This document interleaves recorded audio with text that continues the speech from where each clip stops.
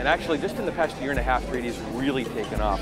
But what's kind of cool is it's gone from, I would tell people I do 3D, and they'd say, why do you do that? In the past year and a half, it's changed into, oh, how do you do that?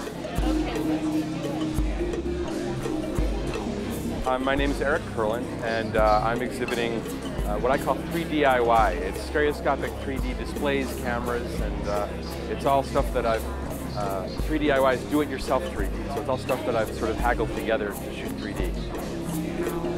Basically, it's using all off-the-shelf consumer equipment and figuring out ways to make that work. So about 8 years ago, it occurred to me that technology had sort of reached a point where I could shoot video with 2 cameras and have ways to watch that 3D at home.